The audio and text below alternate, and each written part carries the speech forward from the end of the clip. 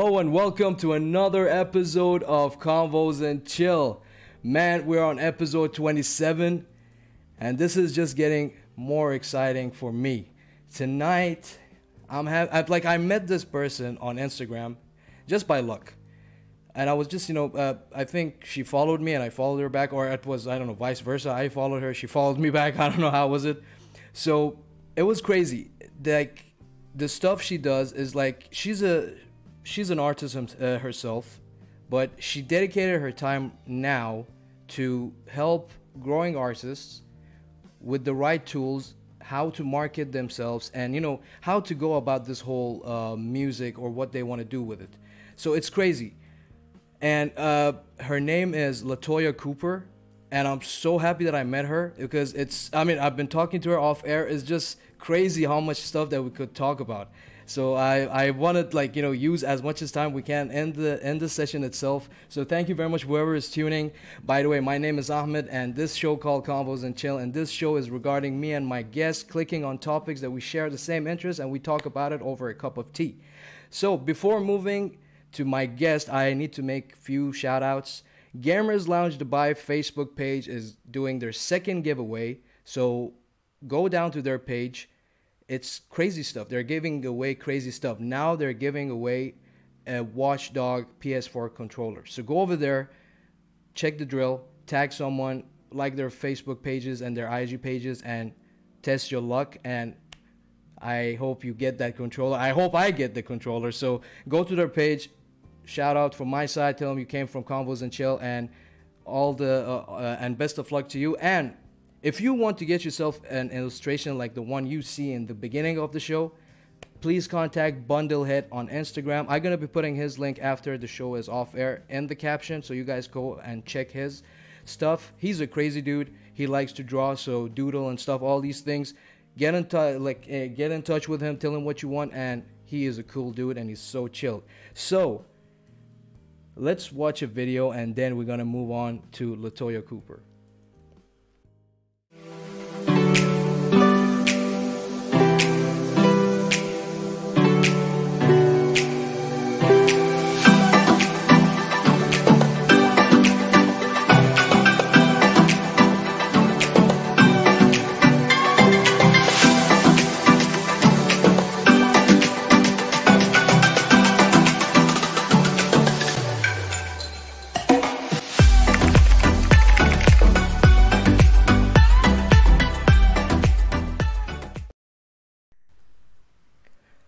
Latoya, welcome to the Convos and Chill episode 27. Thank you very much for joining me for this episode. How are you, Latoya? I am great. Thank you for having me. I'm just intrigued by the time difference here. It's about 11:30-ish here. Yep. And it's what time there? Here is 8:30 p.m. PM. Oh my goodness. It's amazing. I'm excited that we're able to connect just like completely on the opposite sides of the world. Yeah, that's the beauty of it. I mean, why I'm saying this, because I'm so excited for this episode that we're going to talk about a lot of things. I don't even know you personally, but because we're music lovers and we're artists and creative we are into this whole creative content department, we can connect easy. Like, it's so easy for us to connect. So we have so many things to talk about. And I'm so happy that I got you on the episode. And I'm looking forward to whatever you're going to be shedding light on. Because as I told you off air, it's like we need to learn a lot of things from that side. And you are being a U.S. citizen and being in this industry for a while. And now you're helping upcoming artists how to use their stuff and very strategically to get whatever they want. It's just a crazy topic to talk about and learn from you. It's a perfect topic to talk about and to learn from because, I'm really focused on empowering artists and finding the power in their gift, And what I find so amazing about creatives is that we may have a gift. For example, you have this wonderful, successful podcast.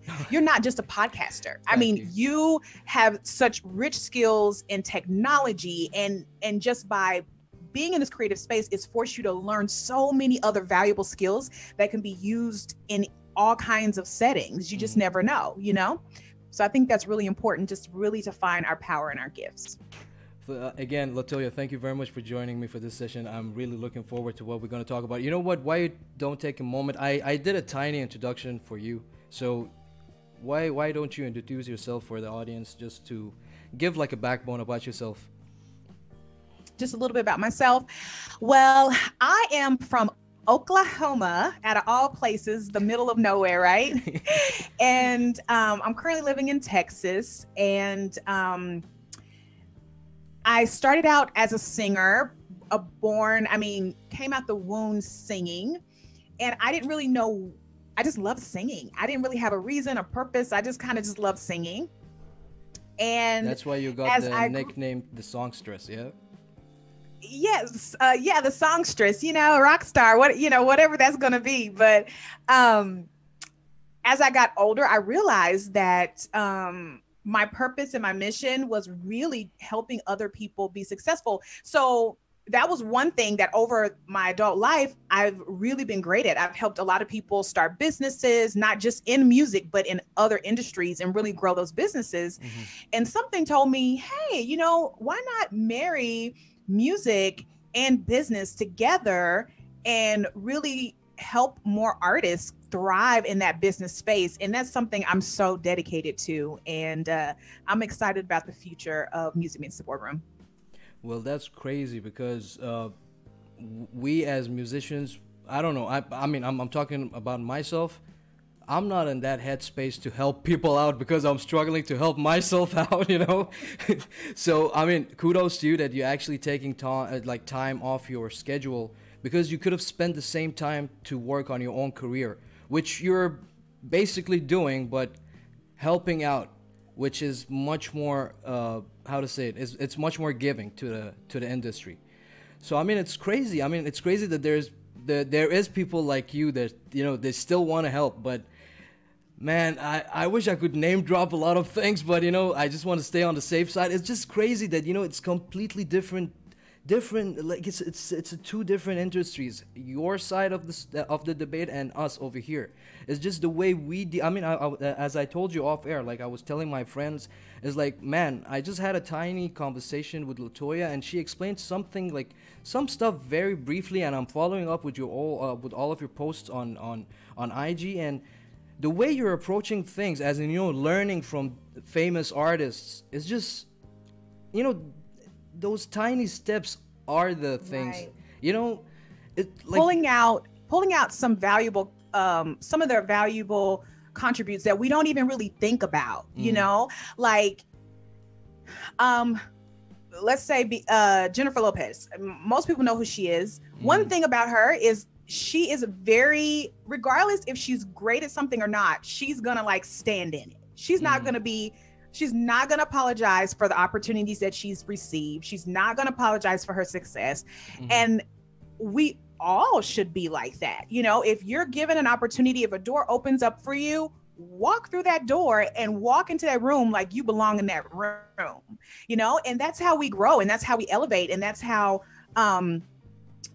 the next level experiences happen, because we're able to really absorb and accept success in our lives. And oftentimes it's not just even an artist thing, it's just a people thing. Sometimes success is more scarier than failure at times, so exactly. I mean, that's just one example of something we can learn from people. There's lots of other people. The gentleman who owns Amazon, I don't know if you've had a chance to go back and learn more about his story and his humble beginnings. But he had a job. He quit his job. He started Amazon selling used books. Yes, it was, in this little office with this little paper sign into the wall that was drawn in color that said Amazon. If you were to walk in there, you would probably laugh and say, what is this crazy man doing? But he was committed to his vision. And we had talked about this earlier about how as people who are born with vision, we can see what's possible. He could see what Amazon's full potential could be, but there are people who cannot see unless it's directly in front of them. And he just didn't give up, and nor should we. Well, I mean, Amazon is a very it's like you can't even reach there. But I get it. It's that level of dedication that you put in one thing, and you just work non-stoply just to reach to your goal, which is crazy. I mean, it just depends on how much you're dedicated to reach there. But again, I mean, correct me if I'm wrong, but I think there is other factors that plays a big role in this whole industry, as in, like, you know what, let's not jump into the whole main topic from the get-go. So you know what, tell me about your early days as, like, in the whole music industry. Like, how was your career? How was it for you to start, like, singing in your early days? And if you can give us that side of the United States, how is this vibe over there? Because the way we see it is just very, like, self-centered around metal bands and, like, music by bands. So you tell us your story. How was it for you in the early days? Well, I'm still a work in progress, of course, as an artist. I think artistry is something, man, I don't know if you can ever master it. I think there are a few artists that we view as completely mastered their gift, but overall, we're still a work in progress every day. There's genres here, just like any other place. We were talking earlier about how it would be nice to kind of, like, take those kind of labels off of music and just have music just expand and just be free to experience outside of their own boxes within the creative space. I found that very fascinating. The more that I've gotten involved into music, I'm learning that there are rules in music, and we should break those too. So I'm learning that too. So it's very interesting. I think. Yeah, go ahead. Go ahead. Yeah, go ahead. I think that the people who are running music aren't creatives. So, they tend to come in and, like, create a lot of boxes and structure. You need a little bit of structure, but I think it kind of boxes the creative in at times. So how was it for you? When was the first time that you noticed that you have a gift of singing? Like I said earlier, I came out the womb singing, but I just didn't really know what to do with it. Was it a family thing? Like you have? No, I'm the only creative in my family. I'm kind of like the black sheep, but not like in a bad way. But I'm very different than all of my family members. Like, no one in my family sings or performs or plays an instrument. I'm a lone wolf. And it was kind of rough, but I realized that it was actually a gift because, as you know, as building a podcast, building a business, it's a lonely road. It really is, because you've got to do all the work and you have to build thick skin in order to succeed. And had I not had that experience of growing up and kind of, like, having to figure things out as a creative on my own, I wouldn't have had the strength to be able to do what I do now. And do you remember your first gig ever? Well, yes. Well, I started singing very young. Like, I started in pageants, but professionally, I didn't start as a professional singer until about 2013. Oh, okay. So it's more recent during my adult years. And it's been a kind of an interesting journey because for a long time, I didn't sing at all. So I didn't sing at all because I was, following the direction that people tell you in life, go get a 9-to-5 and put that music to the side. You don't need creativity. It's not important. It's not going to help you. And what I found was music and creativity is so valuable to my happiness. And I knew that I needed to be happy so that I could be happy around other people and be positive energy around other people and help other people thrive as well. So I refound music and realized that it was something professionally I definitely wanted to have in my life. And I started writing again. I started learning how to play the guitar, and I haven't picked that up in a while, so I'm kind of rusty on that one. Okay. But yeah, so it has been probably about 2013 when I actually started getting in front of a stage and getting paid for it. Oh, nice. So you were living the American dream since day one. It's the American dream. It's the American hustle. Let me tell you, Yes. it's not easy. It's not easy. It's a lot of hard work. It is hard work, and you have to love it. You really, really do. When they say, in order to be an artist, in order to be a successful artist, you have to eat, sleep, and breathe what you do.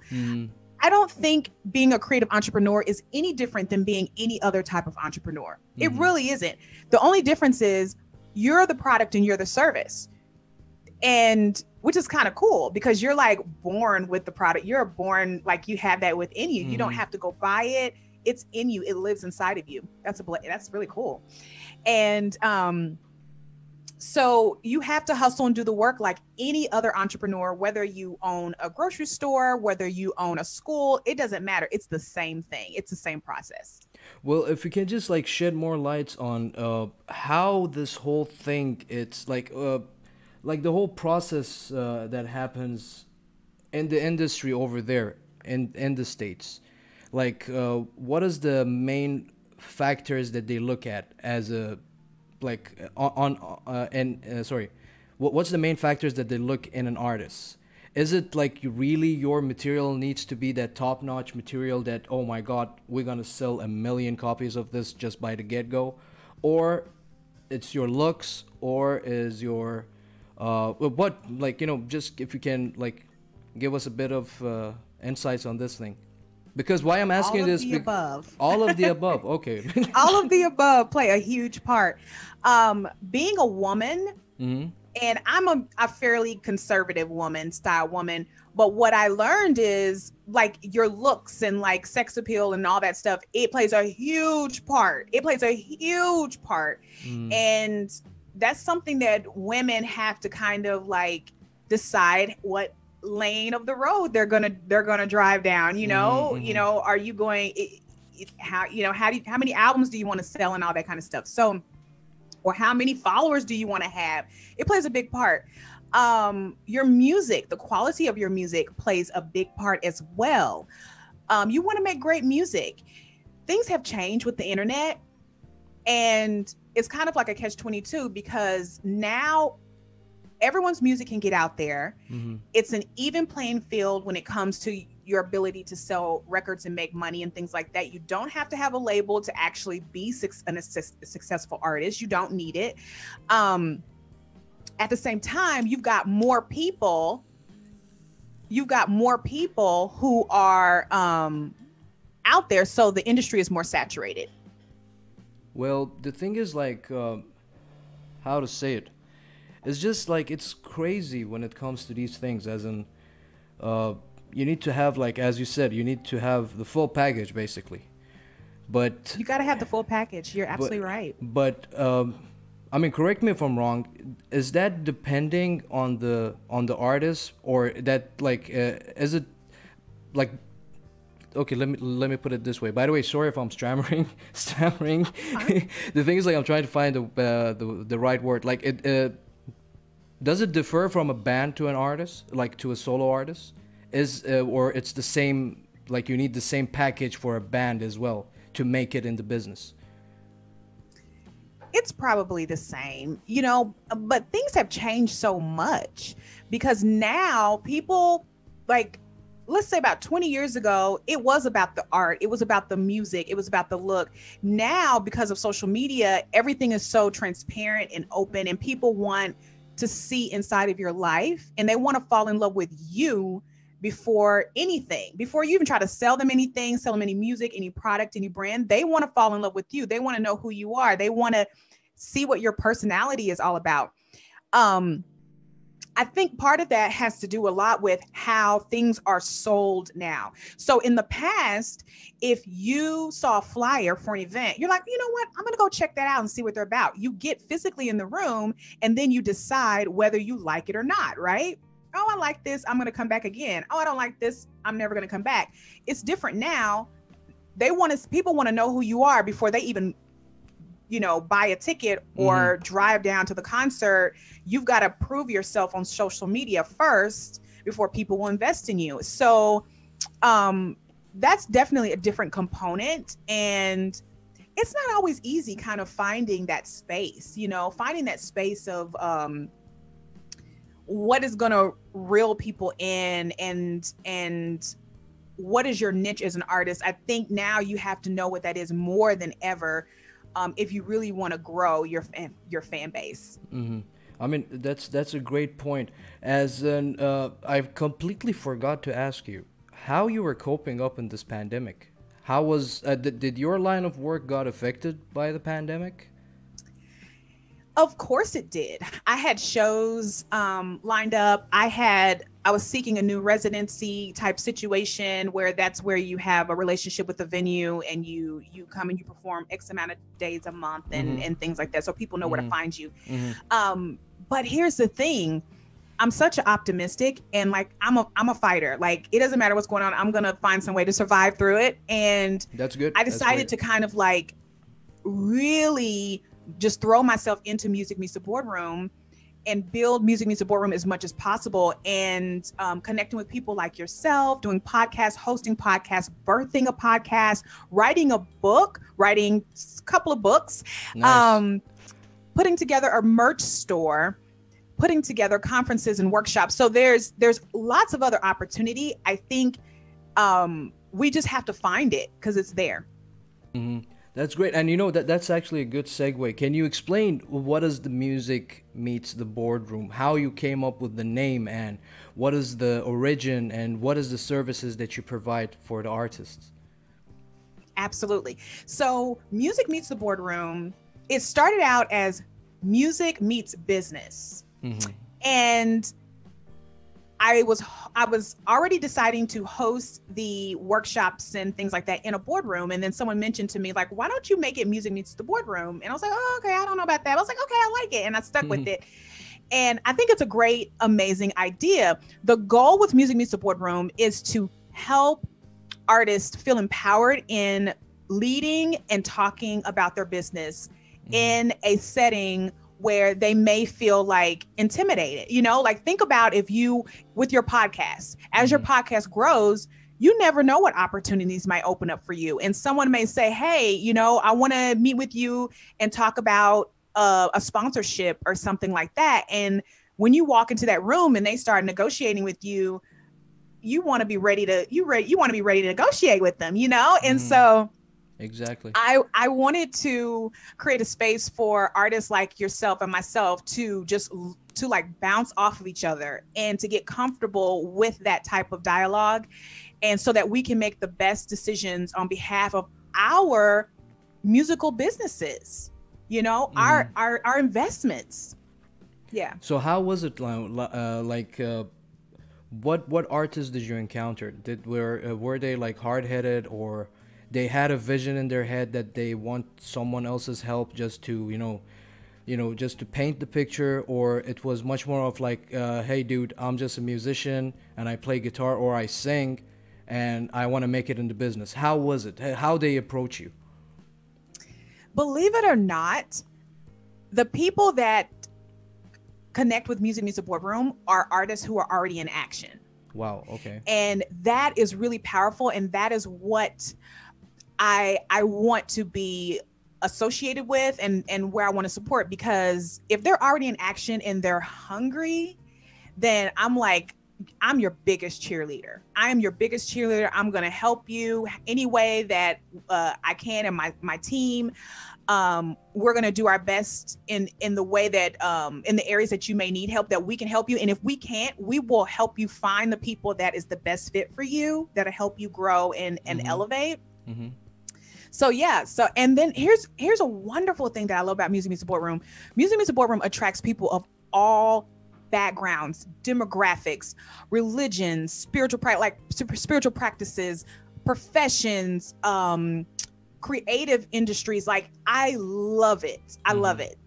That's crazy. I mean, obviously, but the thing is, like, as I told you off air, we've never had such an outlet over here, that someone help us out with the right tools, which is the slogan of Music Meets the Boardroom.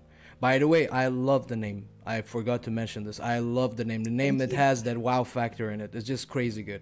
So as I was saying, we never. It's not that we never had it. Like until now, no one exists. That we had one record label, but again, they were kind of selective with which artist or which band they want to sign. I mean, as I told you off air, over here is much more of what brings in the crowd, what makes the cash. So they cannot just invest on anyone and, just, what, we're gonna start investing in your band because your music is popular, let's say on Facebook or Instagram, you have 15,000 followers. It's not like this. Sometimes they need some sort of how to say, down payment from you as well, like to help you out. And then they will examine you or like test you like in few gigs here and there, and if you can pull out the crowd, if you get that reaction, then it works out a bit in your favor. But we never had it in like a larger scale. So if you can shed more light, is it like this in the US as well, or I mean or is it a different ball game? How it is it like am I talking something out of the box or not? Or No, many of those aspects are very prevalent here as well. You have some venues who will only book if you are an artist at a certain caliber. You have some venues who are dedicated to indie artists and want to provide a start, and so they will allow indie artists and things like that. There's different dynamics, and we deal with certain types of issues here that are so frustrating as well. And that's one thing that I think I had posted something like last week, that if like a door doesn't open, build your own door. Exactly. Yeah, I saw that post. So I truly believe in artists taking the power in their own hands and creating opportunity for themselves and building something. And let me tell you, at first, when you start building it, they'll be like, oh, they're over there building something. All right, we're not paying attention. And then after a while, when you start building something and it starts growing legs, they're going to be looking like, whoa. And they're going to be wanting to invest in what you're doing, the shows that you're putting together in your garage or wherever. They're going to be wanting to know what's going on. They're gonna be like, oh, you know what? You're doing a great job, bringing out the neighborhood here. Why don't you come down and perform in my venue or something like that? So I say, build your own and let them come to you. Well, again, I mean, why I'm saying this, because we over here, we kind of like, as I told you, we're kind of self-centered. It's not self-centered. It's like we are much more focused on the whole metal and rock community, because we're trying to, as I told you, we're trying to establish that understanding that you can count on us and we can draw a crowd, because we've shown it in different occasions that we made gigs like we did a series. Actually, I didn't do it, but I was part of the series, and it was a very successful series called Desert Experiment. So basically, it's a collaboration of 30 plus local musicians from different bands, and we just make 4 to 5 sets of different covers or originals with different members of each band collaborating. So that was one of the most successful sessions that we ever had, and it was great. Like the outcome and the audience attendance, it was just crazy, because everyone was just like, getting the vibe, and they were really getting into it. But it reached down to the part that the venue is not breaking even.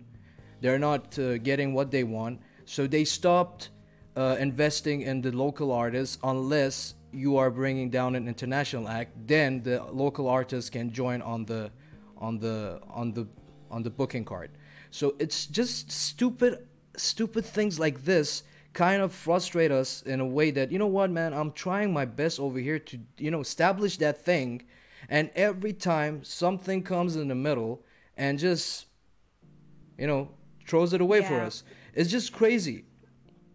Yeah, and we deal with some things like that here as well. And what I kind of started doing was taking a step back and putting myself in the shoes of the venue owner and saying, okay, why did they come to this conclusion? One, and two, so they're running this business and they've got to pay the bills, right? They got to pay the electricity, they got to pay all these things. So from that perspective of the business owner, how can I come up with a solution where we both win?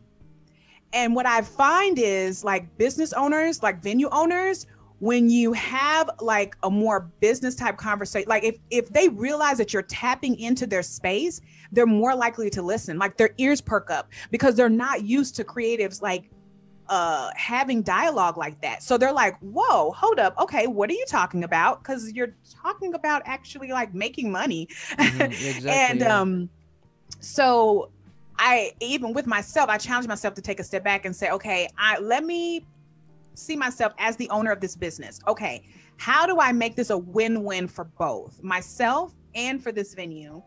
And that's how I would even start the conversation. I would like, hey, I'm here. I want to chat about, playing your venue. I'm not just here to play your venue. I want to make this a win-win situation for both of us. So can I have 10 minutes of your time to talk about how we can actually do that?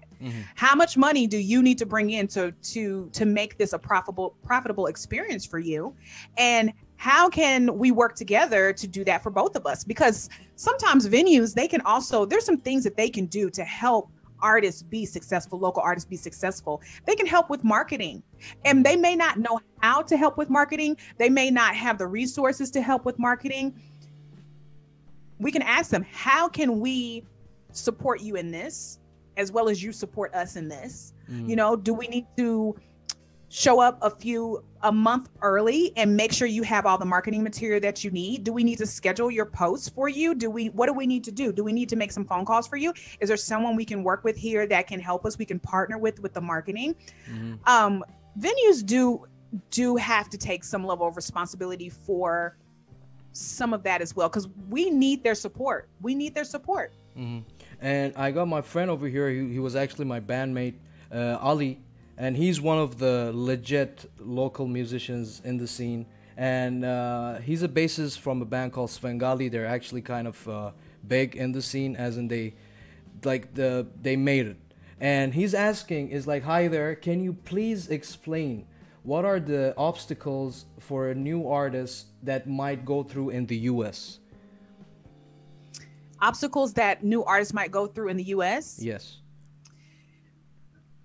Well, first and foremost, just being seen as relevant.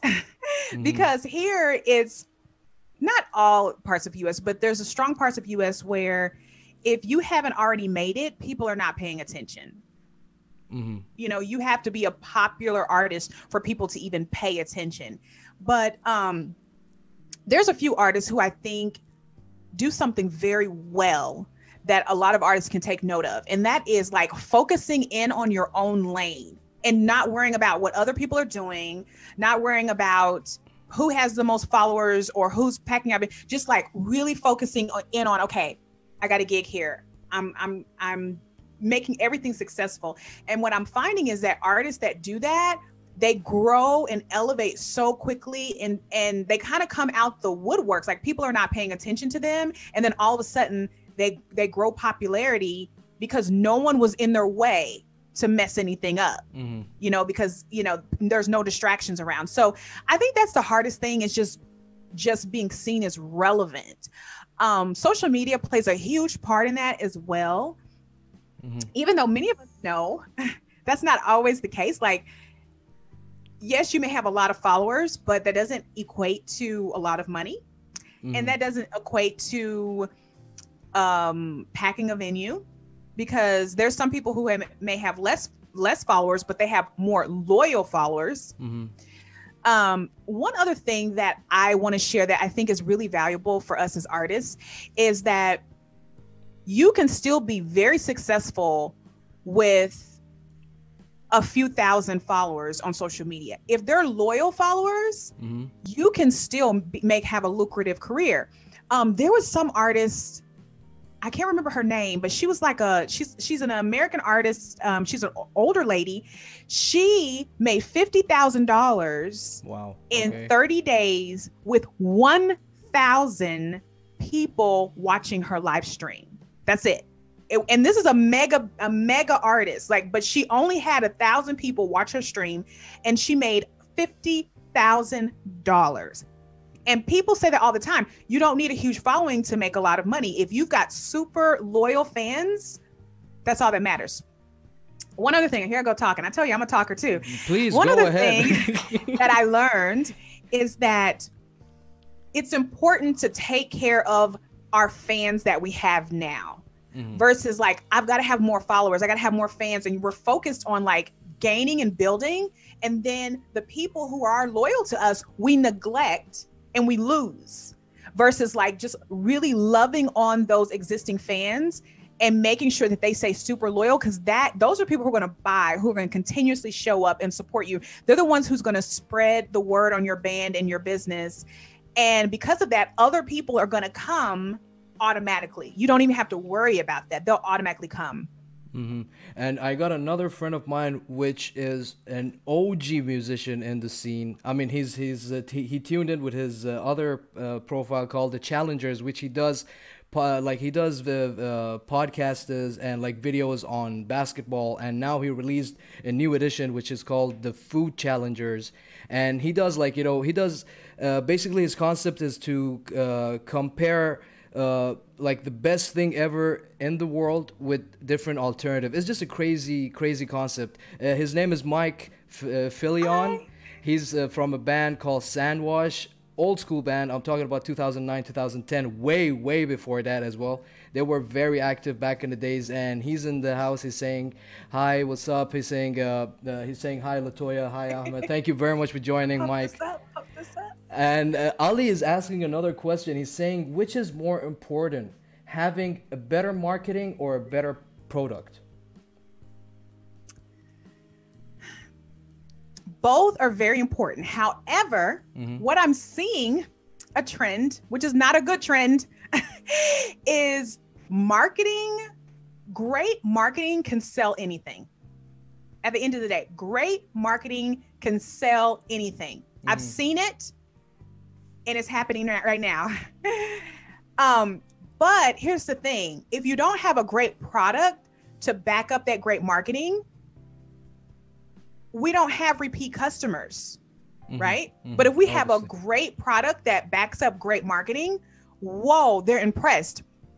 I had a conversation with a friend of mine who works for a merch store, and we had this very conversation where t-shirts, right? So let's say we have great marketing and we're selling our t-shirts as artists, our merch, but the t-shirts are like hard and they scratchy and stuff like that. Your fan bought it, but they're not gonna wear it. You know, when they go to the store, they're just gonna look at it and throw it back in the closet. But what if that t-shirt was so soft and comfortable? It's the t-shirt that they're like, oh, I'm having a convo and chilling today, and I'm putting on my soft tee, you know? So your t-shirt, your brand t-shirt is what they're going to pick up and wear just to go down to the store. And now people are seeing your advertisement. So taking the time to invest in great product is very important. Let me give you another scenario. And this is actually happening right now. There is a particular social media influencer, not going to mention any names, has a huge following. This lady will sell you anything and people will buy. And she will sell water. You know, she'll just slap her name on the front and say water, you know, and people will sell it out. She sells books and all these things, but the love has not gone into some of her products, and it's caused some problems and some issues for her. And so we want to avoid that. And by putting love into our products, we can avoid those type of things. Well, I mean, yes, I think a lot of people will agree on this, because we understand this as well. Like, you know, sorry if I'm using this, is like, it reaches to a point that even if they fart into a mic, people will buy the album, you know. This is exactly. Yeah, so exactly. I'm sorry if I use very ridiculous examples. It works. So yeah, Mike is saying that lots of good advices here. Core fans are are such a big deal, and that's great. And he's saying that, and he's talking about the whole social media thing. He's saying TikTok focused music is becoming such a big deal in Asia now. is like uh, annoying for some, but shows how music can have a more that music can have more dimension and have for audiences consumption. What are you know what? Let me just read it again. TikTok focused on a lot of becoming such a big deal in Asia now, and annoying for some, but shows how music can have a new dimension for the audience consumption. What are Latoya's thoughts on this? Sorry if I butchered that comment, Mike. On TikTok, I hope I understand the question right. So TikTok has opened up new avenue for ways for music to be used with people.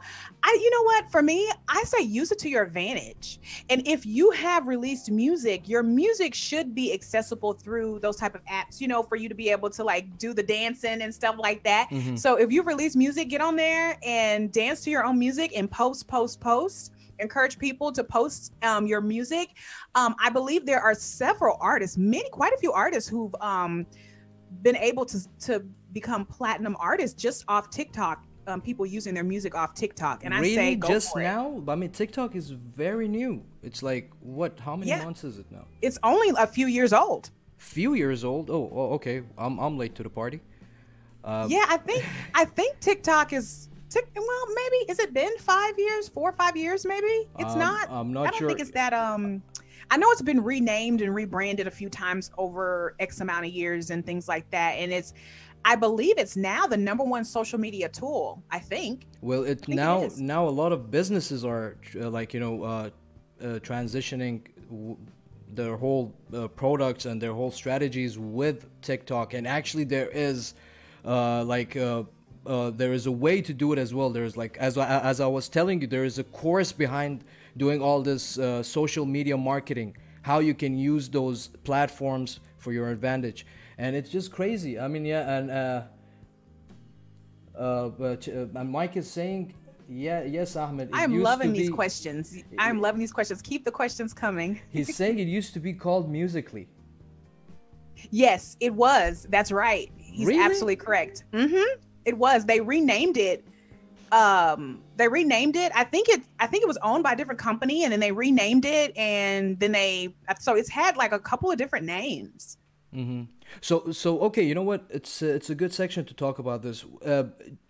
How do you advise? Like, okay, I'm sure you work with this with your artists as well. How to work on their marketing, like their online marketing. What is let's say 3 fundamental factors that you tell them to keep in mind when it comes to social marketing? 3 things. Well, I mean, it depends. It depends. If you have more, please. Well, I think 3 things are the most important. One is knowing who you are as an artist, because if you know who you are as an artist, then you know exactly how you want your brand to sit forward and what you want to communicate to your fan. This is a process. This is a process. For some people, it takes a short period of time. For some people, it takes years. It's just what it is. If it's something that you're having problems with, you can work with somebody to kind of gain some structure around that. I would recommend that if you're an artist who loves to color all over the place like myself.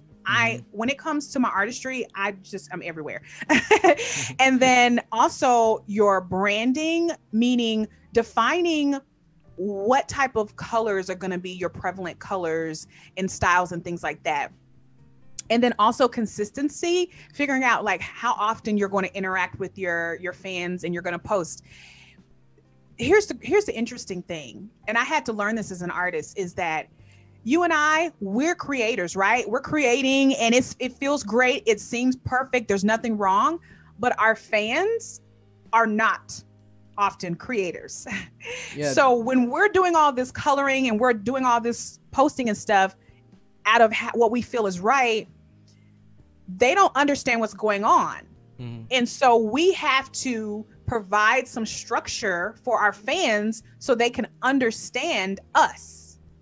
And so it's going to be a little restrictive for us as creatives when we're kind of like using certain colors consistently and certain fonts and things like that all the time. But for the fan, it's like, oh, I understand exactly what's happening. So yeah, so definitely building like some consistency, defining your brand, style, colors, and things like that, and then knowing who you are as an artist. Well, are these applicable for any market? As an sorry, I'm talking about like the music industry market. Does it depend on the region, or it's really not depending on the region? Like you can apply everything. Yeah. So it's, yes, you can apply it to any business, really, even in music, any sort of business or anything like that. I don't know if you've noticed, but like with Music Meets the Boardroom, it's really consistent. Like the color coding, I use one particular primary color. I'm even going to change some things that don't line up with the brand colors and fonts and things like that. I'm going to make sure, go back and make sure it's consistent for people who are viewing it.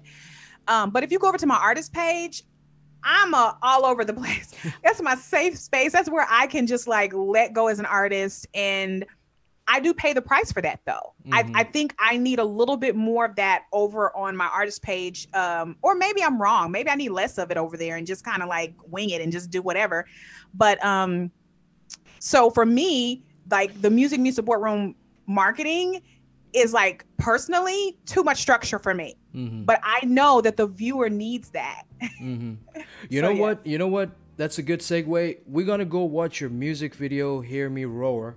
And we're going to come back, and there is, by the way, guys, thank you very much for tuning in. Please share this video with your friends. Tell your mama, tell your daddy about the page. Let them know about the page. Let's get more traffic in the page, and so we can create more content like this for you guys. So we're going to jump into the video, Latoya, and then we're going to come back so you can explain what was the concept, what was the thought process behind it. And whoever is still watching, thank you very much for watching. And if you have more questions, please drop it in the comment section. I'm sure Latoya is more than happy to answer, because I'm learning a lot from her, and I'm sure everyone over here wants to learn more from you, Latoya. So we will go to the video and come back in a bit.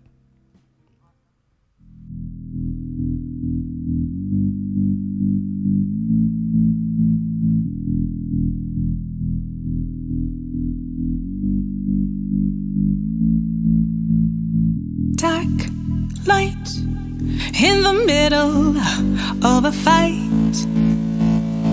Love, hate, tell me which one do you create? Drink, eat, feed the secrets that we keep. Smile, laugh, or cover up won't last. From opposite sides of the tree, but we both need more room to grow. From opposite sides of the world, but we both need more love to grow. Hear me roar in a fire to save my life. Hear me roar in the battle to break the tide. Sex on the creep. Tell me, whose love do you really seek? Work, then die. So the vision, so the lie. Caught in the rat race, too late to escape. Courage, fear, yes, both live near. Love, betray, he gambles her life away. No time for worry, no time for guilt.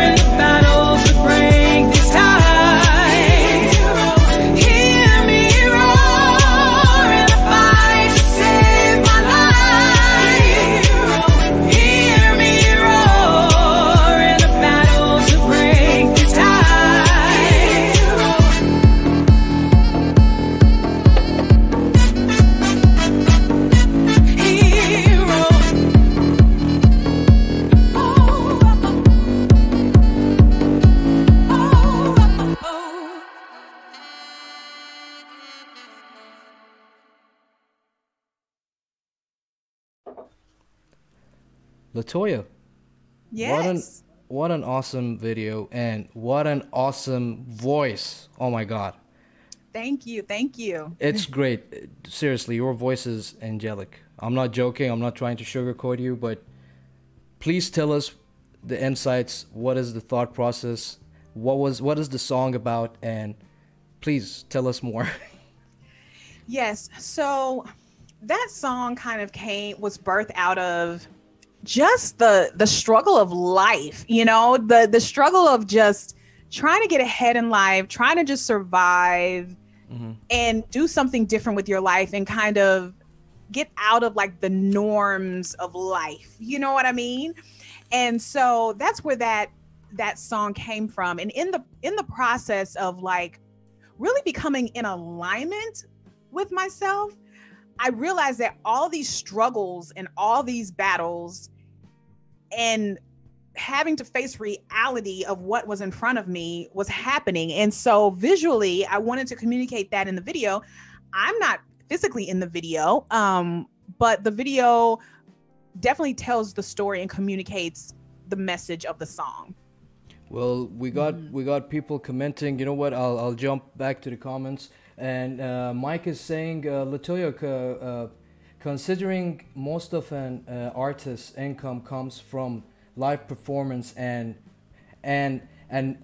merchandise, will there be a future where people pay for the record music, or will it be a basic freebie through which artists promote their other offerings? That's a great question. And that's something we're facing and dealing with right now as artists. You first and foremost, you've got to figure out how you want to strategize it for yourself. And I think it starts with the end in mind. So where do you ultimately want to be? How much money do you ultimately want to make? What are the type of opportunities do you want to experience? And these are things that, you definitely write down and say, okay, how do I get to this point? What journey, what path do I need to take to get to this point? And really, our music is turning into our business card. I had a guest that actually used those terms, and I thought that was really fascinating, because right now we have a lot of people who are like pushing their music. They're pushing their music. Look at my music. Look at my music. But there's nothing behind it. Like, okay, you're sharing your music. Then what? There's no merch. There's nothing for them to experience. You don't have a website for them to like go and interact and follow. You don't have an app. You don't have all these things. So the music draws people in, and then how do we keep them? What are we going to do to keep them at that point? And so that's where it goes back to where I'm saying, like, think about the end in mind, keep the end in mind at the beginning. So for example, let's say you wanted to be a huge international podcaster that everyone knows by first name, right? So, okay, what do you do now to start building that path? Do you make your podcast, what's the most important to you? Is notoriety more important to you, or actually having a steady income that you grow from your podcast? If it's notoriety, then okay, then you have this podcast that's free, that goes out to everyone, that everyone can access and everyone knows your name. But if you know you want to make a living, then you've got to start setting it up for like sponsorships and being able to have people advertise and things like that. So there's different things you have to do to line up for what you ultimately want. And I think what kind of gets kind of gray for us is we don't necessarily think about that. We're just kind of thinking about what we're doing and like, okay, this is supposed to create some sort of opportunity. We don't know exactly what that is, but because of that, we're kind of like all can go anywhere. We don't have any control of our careers. So definitely define what you ultimately want, and that will help shape whether you need to give free music or if you don't.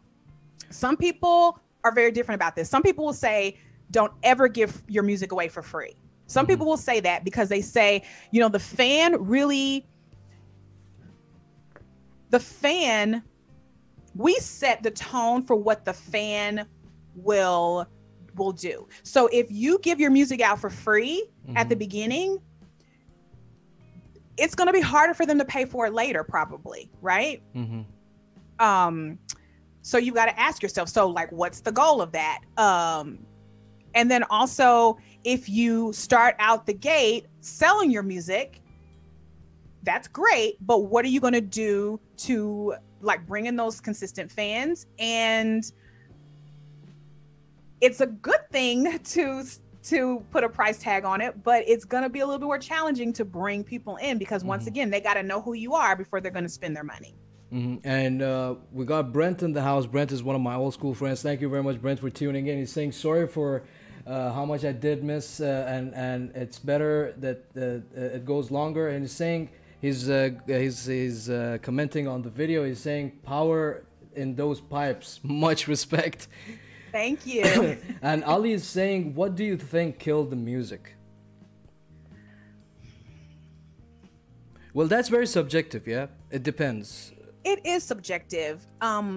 Like, I don't see anything killed pop music. Sorry if I'm cutting you off, you know, like... No, you're fine. I needed some time to kind of think about that. But yes, music is being shifted and it's showing up differently. There was a time when someone could just release music and everybody would run to the stores and pay $12 for a CD, or, you know, pay $20 for something.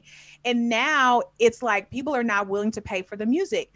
Part of it is because now we've got streaming tools. And then also as artists collectively as a whole, we're not demanding the same thing. So you're an artist who's charging $10 for your album.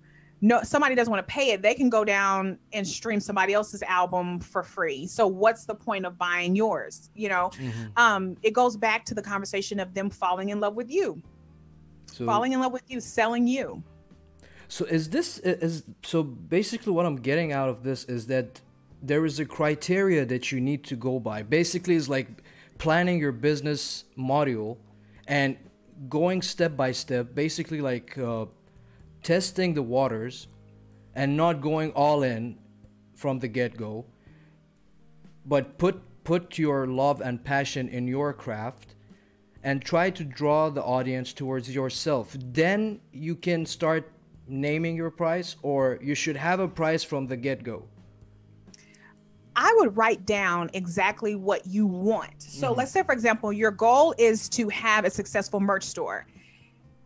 You may have that written down and your fans don't know it's coming yet. They don't know you're about to hit them with some merch requests in 6 months. They don't need to know that. But up until that time, they're in love with you. They're oh my gosh, you're amazing. You're amazing. Awesome. And then you hit them with that. Oh, you know, I got some t-shirts out. Go make sure you go get your t-shirts. Oh, I love that person. Let's go get some t-shirts and support them. So, once again, it's about selling you, falling in love with you. At that point, you can sell them, like I said, a cup of water, and somebody will buy it because they just love you, you know? So, I mean, it's crazy. I mean, again, I don't think we're too far from each other when it comes to the business side of it, that it's some basic formulas that everyone needs to follow. But again, that whole creative department is the place that we can shine, and basically it's the same way in any business, as you mentioned. So, I mean, it's crazy. But, you know, it's just that sometimes, I don't know, again, why I'm keep on saying this, and I hope one day I change this mentality in myself, because the way that we saw this community of musicians in Dubai grow, it was much more of like us pushing. But again, something, or you know, one way or another, some obstacle just pops out, like a Pokemon is like, yo, hello, no, you can't do that. You're not allowed to go to this warehouse to play this. You need to get permissions for these things.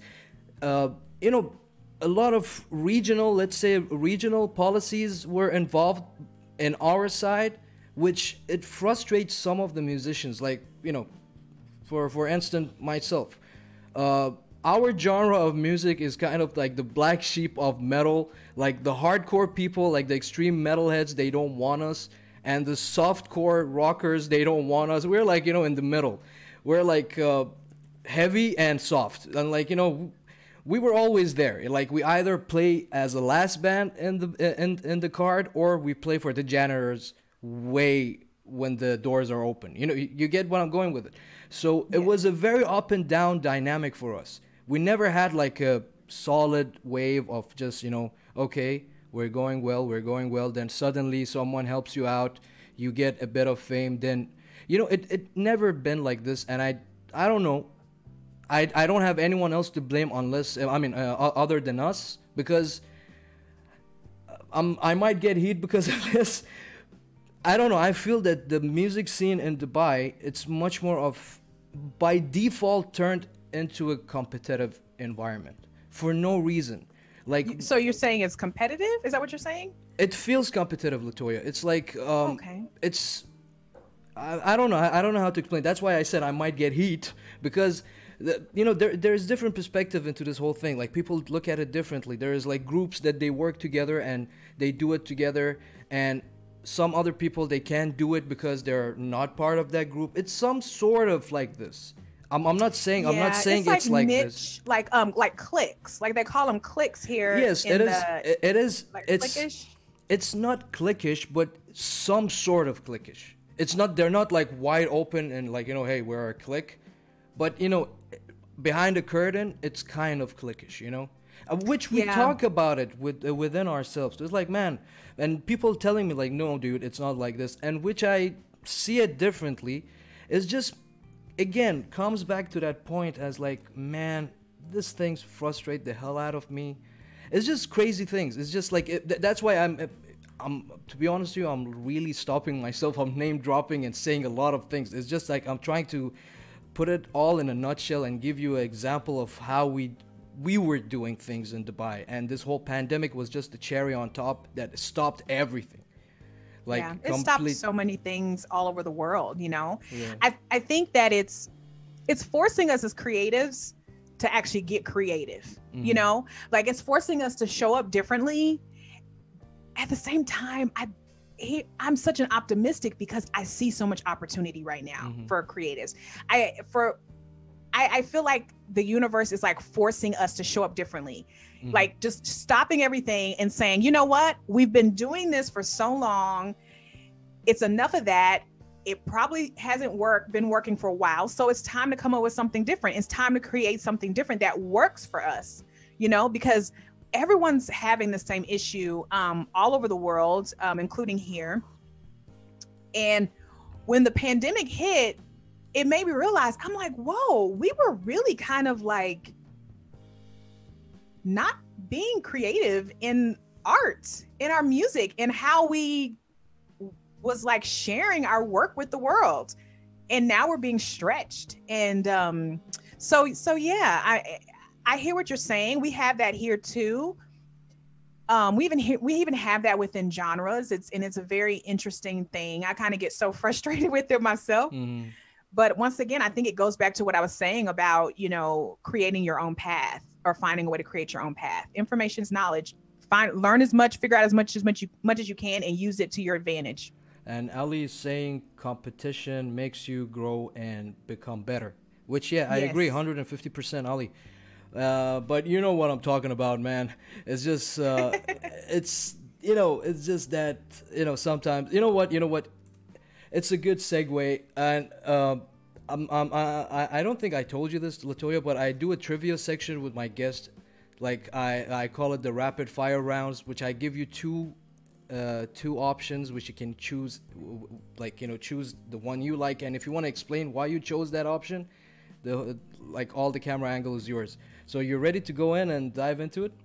Yes, let's go for it. And whoever is watching, thank you very much for watching. Share this video with your friends. Let them know about the page. And please join us with this trivia section with Latoya. Let me know what you guys... What is your selection? So, moving ahead. Soul or R&B? R&B. Okay. Rap or pop? Ooh. Oh. I'm gonna say pop. You never been into rap? I do that's why I hesitated on it because I was like, I don't know, because I'm kind of like, there's certain portions of like pop and rap that I love, and then there's certain portions of pop and rap that I don't like. So I could go either way on both of those. Okay, that's great. Fair enough. Moving on. Jazz or funk? Oh, jazz, hands down. Okay. Tina Turner or Mariah Carey? Oh, that's a hard one. Tina Turner. I'm gonna go with Tina Turner because I've been listening to a lot of her music lately. I just pulled it up and I'm like, I haven't listened to Tina Turner stuff in so long. But they're both brilliant and talented artists. Man, I mean I wasn't from that era of Tina Turner, but I was from the era of Mariah Carey, and man, her first album. Man, that lady has the pipes. She does. She's great. Okay, moving on. Do you prefer performing or managing? Managing. Oh, you really gave up on the whole performing side of the thing. I love to perform, but it's something about like, I love the hustle of like the game, I love that. Like it fuels me.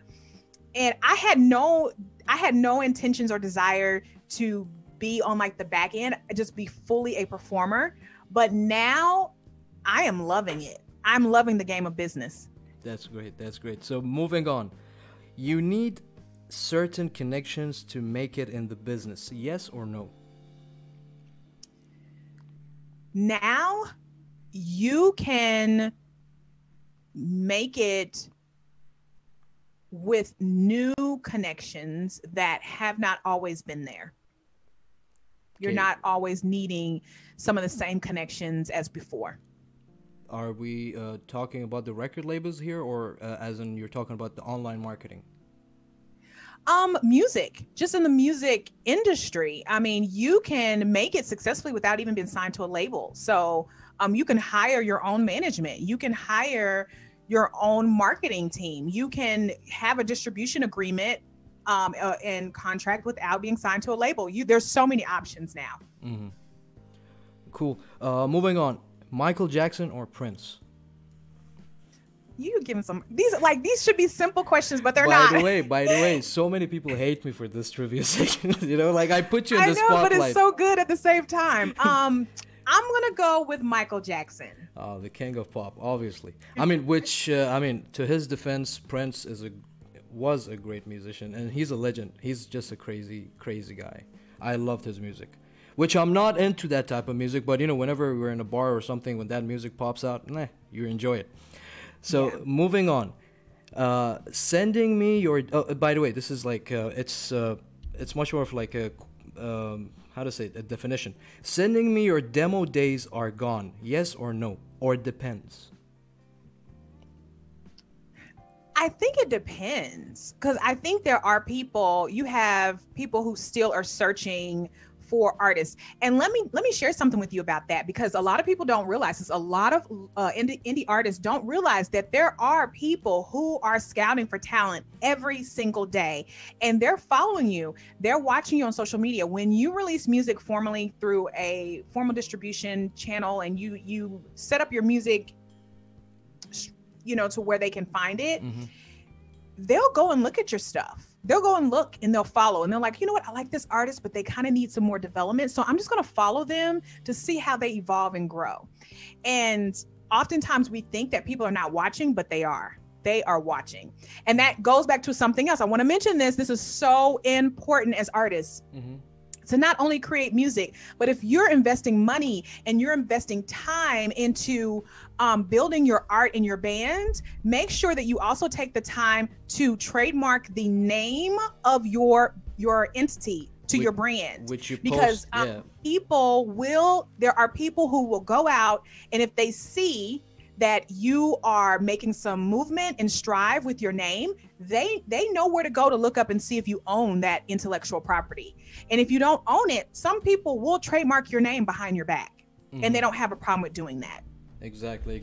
And before moving on, Brent is asking, Latoya, as much as I hate saying how some mainstream artists display lack of talent and seem seen more image focused, as a manager, is it a different strategy in structuring? Let me make sure I understand the question correctly. So we've got mainstream artists who are not that talented. There's so many more talented people out there. And when you say structuring, what does that mean exactly? Brent, can you elaborate more on the comment, please? So, So anyway, so we're gonna move on with the list until Brent comments back. So next one is it easier to make it in the U.S. as an artist, or it's an anything? Sorry. Is it easier to make it in the U.S. or this is a myth? Actually, the U.S. is probably the hardest place to make it. At least that's what I've been told, and that's why I think so many artists from around the world, including in the U.S., strive to make it in the U.S. because it's the hardest music market to break. A lot of artists leave the U.S. and go overseas and have lucrative careers because I think there's certain parts of the world where music is still an intricate part of our lives and it's still highly valued. Music here in the U.S. is kind of a little bit of like, it's important, but it's kind of like pastime kind of thing, a little bit in some ways. So if you make it here, then people are really paying attention to you. Awesome. And Brent is saying, he's saying between a talented artist and a gimmick. Yeah, that is true. And here's the reality of the situation. A label can make anybody famous. It's a reality. If they put enough money and marketing, as we talked about earlier, it's all about marketing. If you have great marketing, you can sell somebody a cup of water, a cup of water, anything. So, you know, yes, there are artists who you look at and you're like, oh my gosh, these people are not very talented. We know people who are way more talented than these people. And I would just say, you know what? Don't get discouraged about that. Don't let that take too much of your time. Don't envy where they are, because we don't know what price they paid to get there and what they're dealing with on the back end of their life. And you may end up being in a more blessed situation than they are. And oftentimes, you know, we see artists who are very big and successful and they're having a lot of like mental issues and depression and drugs and suicide and things like that, because there's a lot of compromise, you know, that happens in their lives to get to where they are. And so being able to have a peaceful life and still have some truth to yourself as you're growing is something very valuable that we should not ever lose or compromise on, so that we can have our whole selves as we become successful. And I love that post that you put on your Instagram, which was don't ask any other people how you need to make it, because their way of doing it is different than yours. Just follow your dream. Yeah. Well, I kind of screwed up the whole post, but that was what. No, you said it. You got the point across, and that's what matters. And that's true, because oftentimes we'll ask people who have no experience in what we're doing for opinions and thoughts. And there are wise people, right? There are wise people who haven't experienced something, but they're going to give you good, thorough advice. And then you got these people who just want to just tell you all kinds of stuff and they don't know what they're talking about. Let me give an example. So I had someone who told me, well, I think you should expand Music Meets the Boardroom. I think that it's too nichey. And I said, well, why would I expand to a market that's not where I'm targeting? That doesn't make any sense. So why would I do that? And the person didn't know what they were talking about. And so now I'm learning to let it go in one ear and out the other.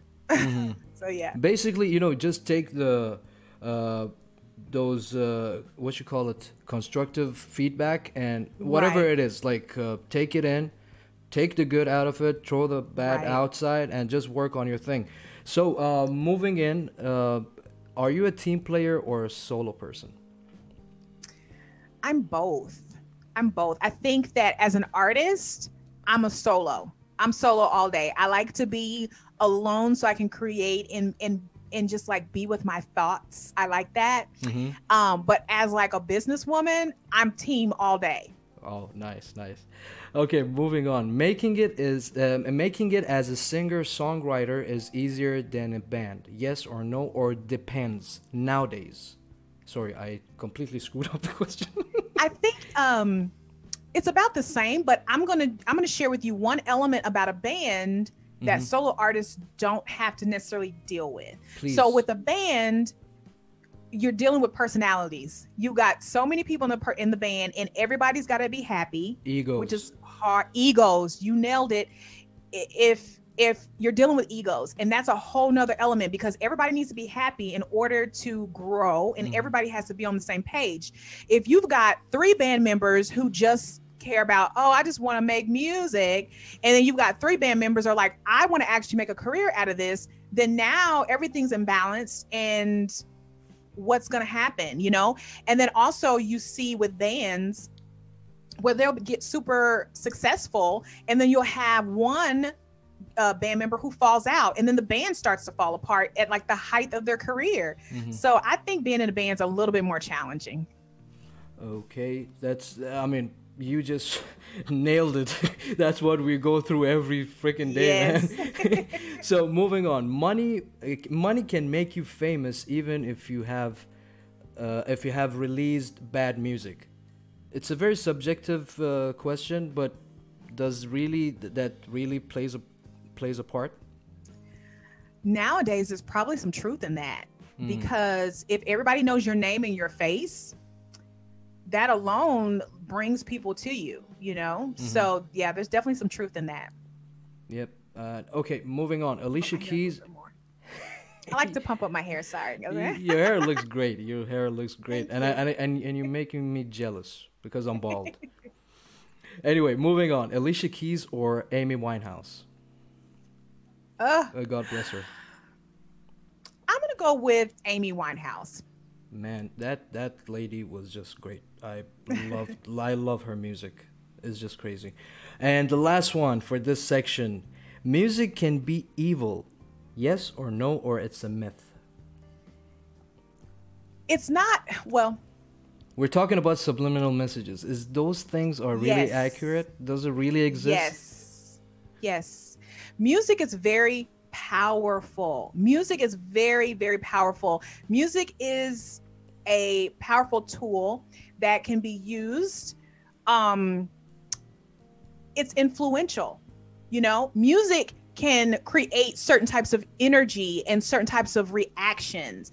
Music has words. Like, music is like a soft way of getting your message across, of whatever that message is. So if I came to you and I said, I don't like what you're wearing, okay, you might get offended. But if I walked up to you and I said, I don't like what you're wearing today, you know what I mean? Like, you might kind of bounce a little bit, but I'm offending you at the same time, you know? So music is very powerful. And so people know that. People know that it can move the world. Think about when you go to a concert and there's thousands of people in the venue listening and jumping, and, you know, so yes, it is. And it is used in such way in many cases.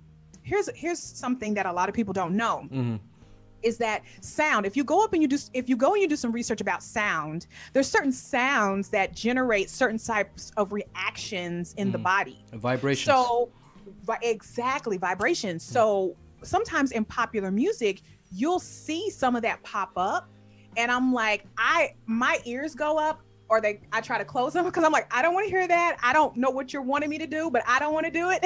Exactly. And so yes, it is true.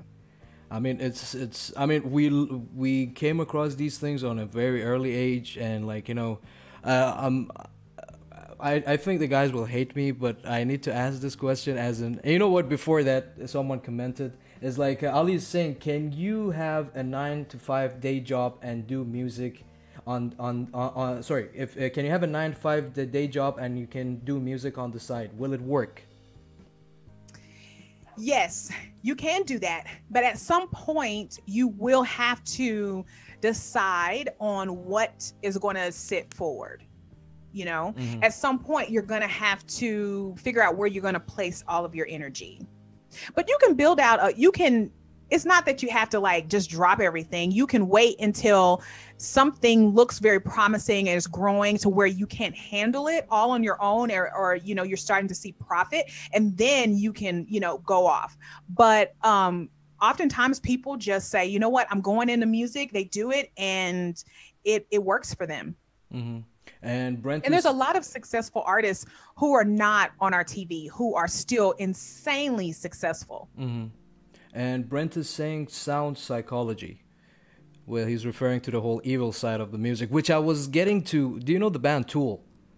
Yes. So I don't want to call myself a cultish guy, but you know, I'm a hardcore Tool fan. Like, but when me and one of my buddies, we were sitting down and we were just like reflecting. You know, we both are like, you know, Toolaholic guys. So we were just like, man, the music is so evil. It's like, it's too evil. It's just like but we took it in an artistic way. But imagine someone else who's listening to this and subconsciously getting those programs in him where, you know, his system is kind of getting triggered somehow subconsciously. It's just bad. It's just wrong. Yeah, it's reality. You know, it is reality. Sometimes you don't think about that stuff. Like you said, you're like, I'm enjoying this. I really like this. But then when you stop for a moment, you're like, whoa, what am I listening to? Like, yeah, it's true. It is so true. And the same thing is with like television, what we see on television. I used to be a huge Law and Order fan. Are you familiar with that show? Yes, obviously. Yeah, I would sit like on a Saturday and watch like the reruns because I love Law and Order. And then one day I said, what am I watching? And I stopped watching it. Like, I just stopped watching it. I was like, I don't want to watch this anymore. This is not good. I shouldn't be taking this in. And I just stopped watching it. I actually started watching television altogether. I do not watch television at all. I didn't own a television for many years, actually, because of that subliminal type of things that are reinforced in the media. I didn't like it. And so I decided I didn't want to be a part of that. And so I just stopped watching television, and I even like threw away my television. Oh, wow. That's crazy. I mean, going back to the Tool topic, as I had a friend who's a musician as well. He was part of a very successful band here called MT Art Experiment. They were like very progressive and prog metal, prog rock. So I was giving a ride to somewhere. I wanted to drop him, and I was listening to Tool. I was blasting Tool in my car, and he's like, man, there was a time that he was listening to one particular album from Tool, and he's like, man, he was listening to it for a long time that his body kind of got programmed to a certain time to waking up and sleeping. It's just like you cannot just understand this from day one. It's like the way you get addicted to something, but you can see it in music as well. You get addicted to some certain vibrations, some certain rhythms. It's just crazy how Tool, which I really consider them one of the most, you know what, for me they're like a masterpiece. Four individuals in a band, which each one of them is complimenting the other guy, which I had a Tool tribute band in Dubai, and we were covering their music. It's just crazy hard to cope up. It's just crazy. So for me, they're just crazy good, and the way they do their arrangements, their theory and everything is just beyond this world. It's just crazy. I mean, I'll stop talking about Tool, because if I talk about Tool, I'll just go ahead. Sorry about that. So let's get back to the main topic of the show, which is that you know, as the slogan of Music Meets the Boardroom is that you help young and upcoming artists with the right tools and the right strategies to accomplish their dream. So what is the main factors that you focus on telling your clients? I'm not trying to take away anything for free from you. You can just, you know. Oh, no, not at all. Yeah, you can just explain. We can talk about, whatever. I'm open to this dialogue, and thank you for providing a platform to be able to share a valuable response to your question, because I think that's very important. Come on, you don't need to thank me for anything. We're here together. We are, as you said, we're content creators, so we're helping each other. I'm learning from you. I literally learned a lot from you tonight. So please shed more light on how you actually. You go with the plan. You go ahead with the plan with your artists. Right. So first and foremost, I have a conversation with a potential client, and I figure out where they are and where they're struggling. You know, what are your needs? And then in addition to their needs, I also find out where do they want to be, going back to the end in mind. So anything that we work together on, I build a plan around where they want to be and helping to align them in that direction. nothing happens overnight, right? But if we can put some things in place where they can be consistent with those steps, then we know that it's going to lead to a certain component or something like that. So one thing, several things, I'll just mention several things that are definitely important is, of course, social media, having a good, strong social media presence is important, but I've been encouraging creatives to own their content as much as possible. And what I mean by that is having your own website or app or a platform where your art lives, that you control it. No one else controls it. No one has the ability to limit who has access to your art, your product, or your brand. So finding a way to like move those fans off of social media onto your website or something like that. Because what happens if Instagram decides to start charging everybody to use their service? What happens if some of these tools that we're using decide that they go bankrupt and they're not available anymore? We saw what happened to MySpace. They were this huge popular platform. Yep. And literally overnight, they just like died, like overnight. Yeah. What happened to all those people? Even the thing with Vine, same thing. We had people, these huge content creators who were very successful in their platform. Their business was completely taken from them. Same thing is happening with TikTok in the US. All those people haven't quit their jobs to be TikTokers, and they may not have a platform anymore. So first and foremost, I encourage my clients to build their own platform.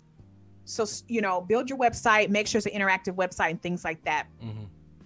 Music, making sure that they have music that they actually have music and enough music at that, definitely. And making sure that the music represents what they want to, portray. Exactly. Portray moving forward. You know, are you moving in the line musically that you want to be? If not, who do we need to connect you with? Who needs to be producing your music and things like that? Branding, photographers, meshing and connecting with the right photographers who are going to capture your story. And there's lots of things. One thing that I'm really big with my clients is their paperwork. Their contracts, their agreements, their split sheets, their trademarks, their copyrights, everything. So I make sure my clients have certain types of agreements, that they're connected with certain CPAs and legal professionals and things like that, so that they can protect their investment as well. Which but the thing is, like, for us in this region, it's to be honest with you, there is a local copyright, but we don't have such a thing as in like a proper international copyright, which I might have a brand here and I copyright it here, and then you can easily just take that brand and copyright it in US and get that whole international stamp for yourself, and you are the owner. But in Dubai, so I'm sorry to interrupt you. No, I would like for you to elaborate on something. So can you copyright it in Dubai and then go and copyright it in the US as well? Well, again, yeah, you need to, if you want to get that whole international copyright, you need to do it abroad, which, you know, where the proper sources are. But over here, it's much more of a local area, you know. They're like, we've tried to do it with some of the bands, and they were like, you know, it's just an ownership type of paper. You have it for yourself, and no one else is allowed to use it in this country. But I mean, that's why we kind of, as I told you, these are the limitations that we have. Like, you know, over here it's not about like stealing your name or whatever like this. It's just like the whole music industry is not. We don't have a music industry, to be honest with you. Like, it's just very minimal and very dedicated to some certain music categories. It's not for everyone, unless you have the cash so you can, you know, work it out. And there's a lot of behind the curtain stuff, you know, under the table and stuff like this. As not in a bad way, not in a bad way. I mean, I want to correct myself, as in, like, you know, again, it comes to that click stuff that we were talking about. So, yeah, I mean, I think there is some stuff different from the US. US is much more open market. It's you can go in and out, and you can actually try your luck. there is outlets for these things, but over here we kind of like, very limited. That's the only thing I wanted to mention. And it's just crazy. It's just crazy that, we're facing this on this side of the world. And I mean, we even had like a lot of our friends and successful bands that they are in the business for more than 20 years, which one of them we call Nerve Cell. They're extreme death metal. So they're like heavy death metal and like extreme music, and they've been in the scene for roughly around 20 years, and they actually toured with a lot of big names. They opened for Metallica in Abu Dhabi, the capital of UAE, and they played a lot of big shows with a lot of metal, extreme metal bands abroad in the Europe. But they still didn't go to the US market, which I was talking to one of the members, and he was saying that the work behind getting gigs and stuff abroad is just not as easy you guys think it is so much work. It's not the glamour of, oh yeah, this guy gonna sign you up and give you some cash, gonna give you a cabin, you can chill in it until you go for your gig. No. It's like, man, you need to get in contact with the labels, get contact with the agencies. And he was like, shedding like he was explaining it to me in a bigger scope. I'm like, man, that's freaking crazy, man. I mean, it's like, yeah, man, if you want to do it, you need to do it. If you're 150% in the game, so you need to dedicate time. That's why that's why bands fall apart.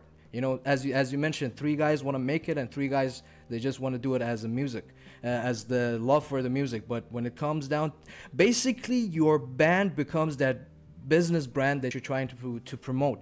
So, and you need to treat it as a business, which sadly enough over here, and again, I cannot stress this point enough, we don't have outlets to do it. So it's just crazy. Latoya, we can keep talking about this topic, and I can blabber and like say a lot of things, but nothing can be done unless we get off our asses and do something about it, which you are doing, and kudos to you. You're actually doing a magnificent job that as I told you earlier in the session, I've never seen anyone doing this. Like, you're dedicating your time to help others to reach to their dreams, which is a great thing, and thank you very much for doing that. Thank you. So, Latoya, I always ask my guests at the end of the show, what is next for Latoya Cooper, or what is next for Music Meets the Boardroom, or what is next for music in general? Ooh, that's a great question, because I am a big thinker and ambitious person. Which is great. And the next thing, what's next for Music Meets the Boardroom? As soon as the pandemic is over, I'm going to be doing a lot of public speaking on big platforms.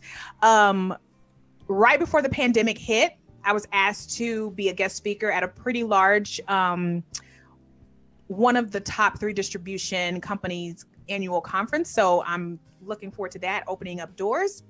Mm-hmm.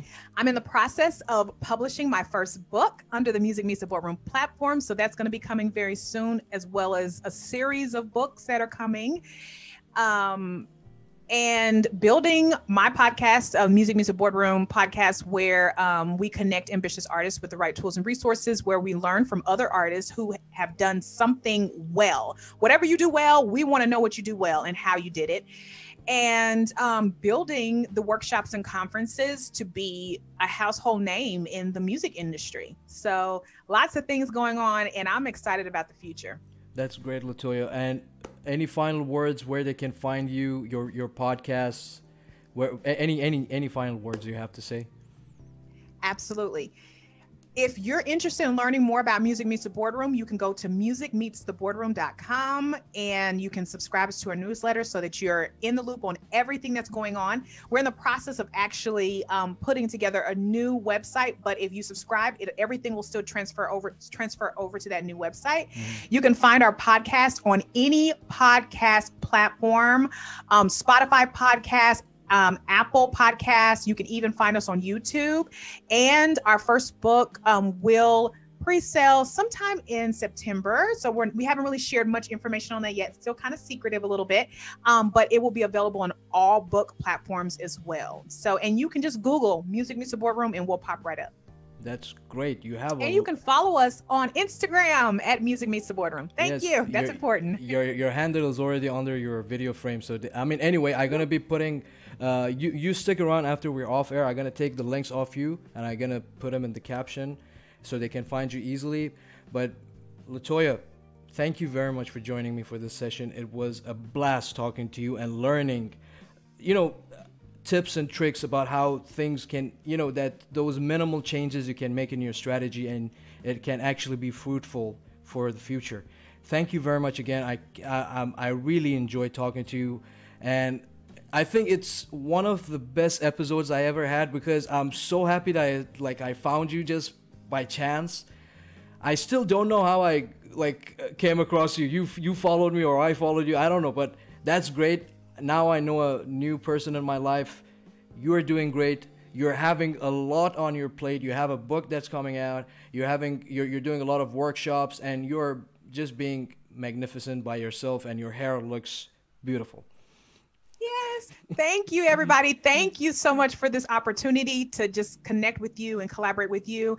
And thank you to everyone who had questions. Oh my goodness. Keep the questions coming. I absolutely loved it. Thank you so much. Thank you very much, Latoya. And I hope to see you soon. Maybe in person. You come down to Dubai. I'll show you around. We can go to a lot of places. By the way, I'm a Dubai kid. I'm born and brought up here, so we know everything inside out. So it's good to come. If you come down, please contact me. We can go and see a lot of we have a lot of places that they play jazz music, like funk music, and we have stuff, but limitations. Yes. Well, thank you for that invite, because I definitely will take you up on it. Thank you so much. Latoya, thank you very much again, and thank you very much whoever joined for the session. You guys are awesome. And just for a shout out at the end, Gamers Lounge Dubai Facebook, please go over there. They have a giveaway that they're doing. Go and do the drill, test your luck, and may the luckiest guy win. And take care of yourself, and I'll see you guys on the flip side.